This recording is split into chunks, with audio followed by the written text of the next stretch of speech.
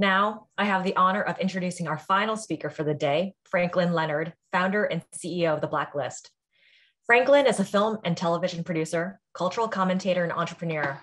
He's the founder and CEO of The Blacklist, the company that celebrates and supports great screenwriting and the writers who do it via film production. More than 400 scripts from the annual Blacklist survey have been produced as feature films, earning 250 Academy Award nominations and 50 wins, including Juno, King's Speech, and Argo. Franklin's here to share his perspective on the cost of anti-Black bias in the film industry. Franklin, to you.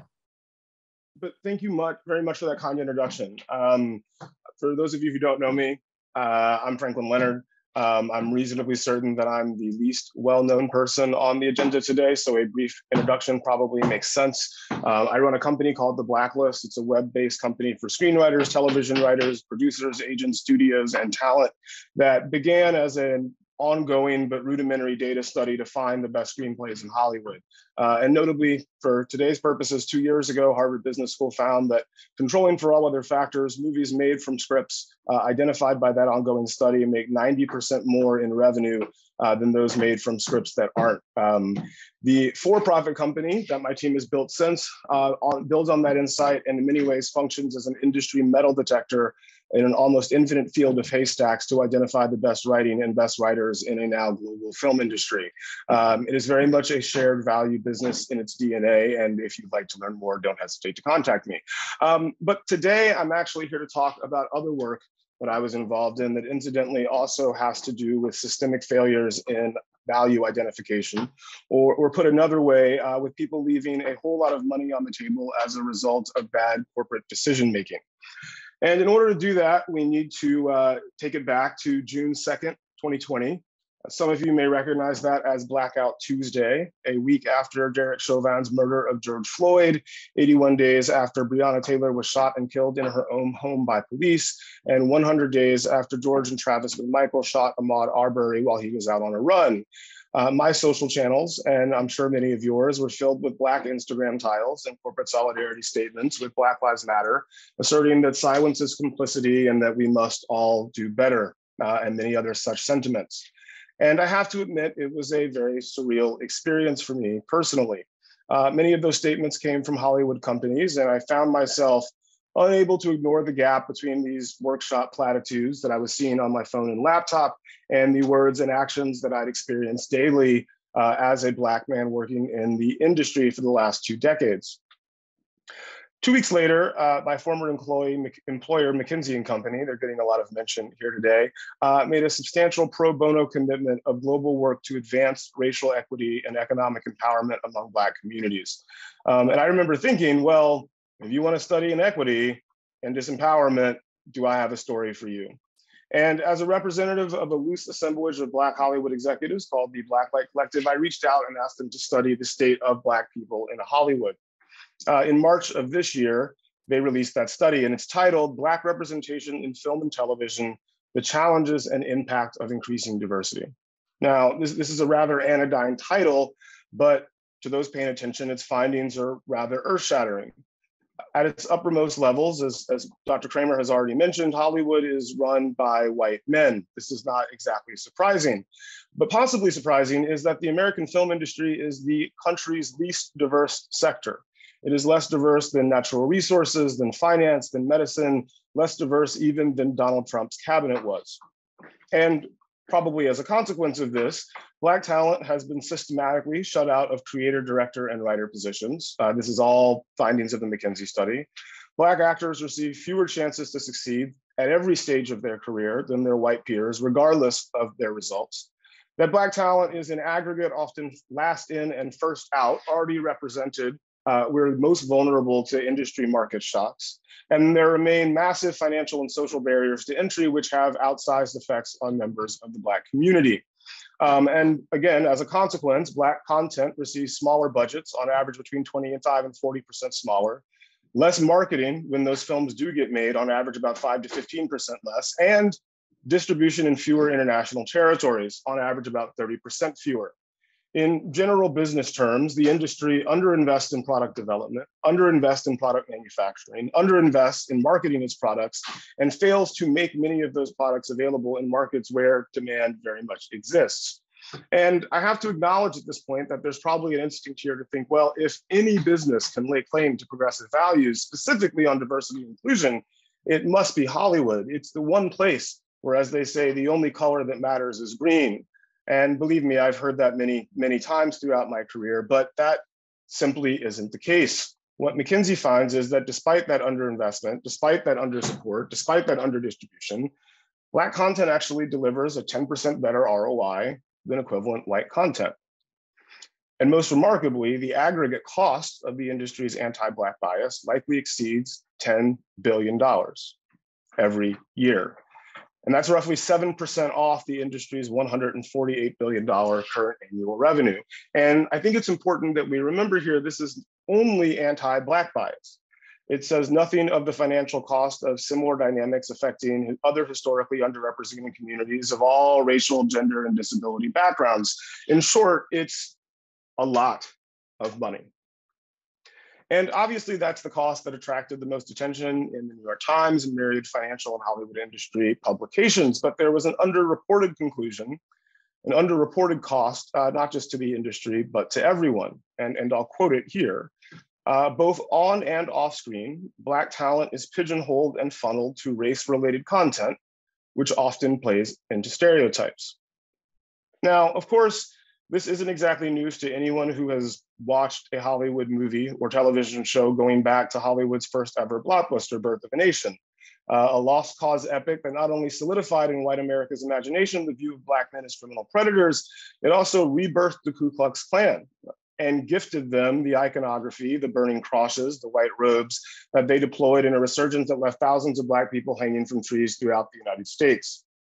Unless you think that Hollywood couldn't possibly continue to misrepresent Black people as criminal threats more than 100 years later, a 2016 Vox study found that 64% of on-screen gang members were Black, while a Justice Department study concluded 5 years prior found that only 35% of gang members in America were. I imagine that it's not also news to anyone that the stories that we tell each other influence the way in which we see the world, each other, and ourselves, especially when those stories are told in literally every form from 40 feet to 4 inches high and distributed around the world instantaneously. The 17th century Scottish poet Andrew Fletcher famously said, "Let me write the songs of a nation, and who will make its laws." And that idea that the material world lives downstream from culture is one so old that it's often misattributed to Plato. Is it at all surprising then that the casual murders of Black people, both those captured on smartphones and the many more that preceded the smartphone era, are often predicated on the perception of us as violent and criminal threats? Should we be at all shocked at the chillingly broad chorus of Americans chanting "Build the Wall" when half of Latino immigrant characters are shown on television engaged in criminal activity? This despite the fact that countless studies suggest that immigration, and specifically Latinx immigration, coincide with decrease in neighborhood crime rates. We can be genuinely surprised by the ongoing revelations of the Me Too movement in the context of the stories that Hollywood has told about women and male-female relationships, or at the life expectancy of trans Black women when we consider how they've been represented in the stories that we share with each other when their stories have been acknowledged, when those stories have acknowledged their existence at all. And I imagine at this point that I sound like a bit of a bummer, and undeniably that's a lot of bad news about the state of Hollywood, and additionally a reminder about the not so great state of the world, but it also presents an extraordinary opportunity. What the McKinsey study, and many like it, including those from the Annenberg Inclusion Initiative at USC and UCLA's Bunch Center, also show us is that because of the industry's historical and contemporary failures on these fronts, there are myriad paths to do well by doing good. Or put another way, taking a whole lot of money off the table as a result of good corporate decision-making. And though Hollywood is certainly a specific industry, something McKinsey highlights particularly in regards to its highly interdependent value chain, entrenched role of agencies and unions, and the contract nature of work, I'm reasonably certain those opportunities exist in other sectors as well, especially when one looks at the inevitably and increasingly interdependent nature of all businesses, the communities in which they exist and the customers they may serve. The path McKinsey has set forward probably won't be unfamiliar to many of you who've thought about these questions in your own work. Setting intersectional diversity targets throughout organizations in the industry, expanding recruiting beyond traditional top-tier universities, refining job criteria to better reflect the potential for success in our organizations, and tying executive compensation to success in all of these realms. And here's the thing. Throughout my 2 decades in the industry and throughout the time of anyone in the industry who's inquired about these things, we've always heard one principal justification for not doing more. It would cost too much and it would earn too little. But what's clear now is that that actually couldn't be further from the truth. And I think we all know it. Like with many issues, when it comes to ongoing failure, time is money, a lot of money and a whole lot more. When it comes to Hollywood specifically, inclusion isn't costly, exclusion is. And that I think inevitably begs a few questions. How much longer will corporate boards and shareholders tolerate these suboptimal, frankly, almost laughable financial outcomes that have been sort of driven by an overwhelmingly white male status quo? And maybe more importantly, are the people who brought us to this moment, are many of you who have brought us to this moment, the people best suited to capture all of the value that's available to be had? Because the truth is, it's been there all along. That value is not new. The dirty little secret of the McKinsey study and its origins is that all along, I and the Blacklist Collective, and probably every Black person in Hollywood, was already aware of what they would find.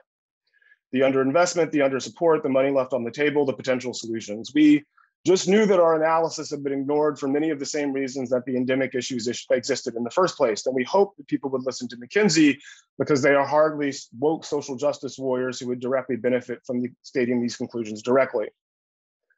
But all of you have people you work with or who work for you or who are your customers who could tell you the same about your companies and your industries. Maybe they went to Harvard Business School, maybe they didn't. Maybe they went to college, maybe they didn't. Maybe they're your greatest critic. Will you seek them out? Will you encourage them to speak the truth as they know it? Will you listen when they do? And maybe most importantly, will you elevate them to positions befitting their true value, positions that suit the value that they can create for you, for your companies, and frankly, for all of us? I, for one, hope you do. I'll be better off for it, and I suspect all of us will be too. Thank you very much.